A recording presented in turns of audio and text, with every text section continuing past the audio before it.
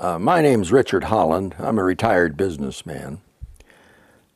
I think that health care, the passing of universal health care, could be one of the great things to happen in American life.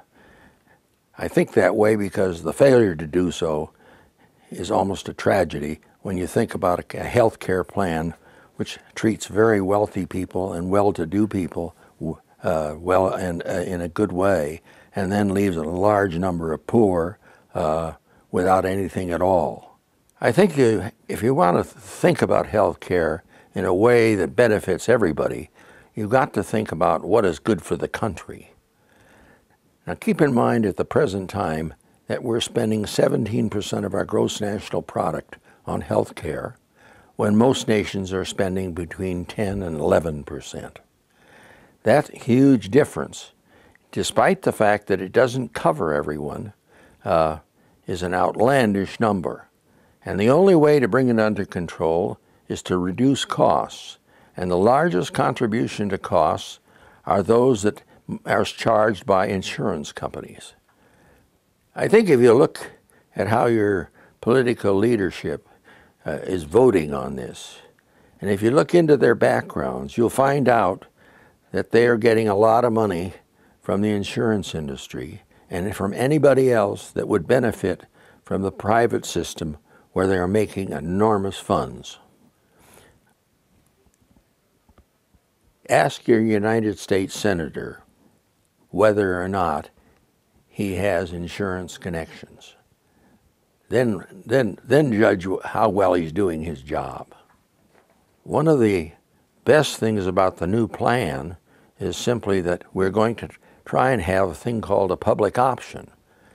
And the public option will be something that will compete with those high prices in insurance claims. Another thing that's killing a lot of people is simply if you have a condition before you get the insurance, some kind of a thing like asthma or something, you get insurance rates that are just impossible. I pay for a housekeeper think of this, $1,300 a month. I have a daughter who has asthma. She pays $750 a month.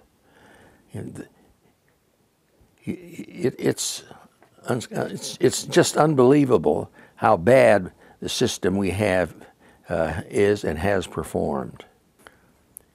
The difference between that 16 or 17%, and listen, I'm sure that that's being measured accurately, but the difference between that number and the number that it should be represents a huge amount of money that could be going into things that this country also needs, like education.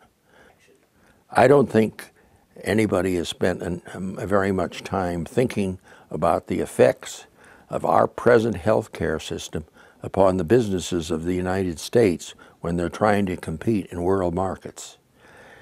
Some businesses are terribly hurt in competition.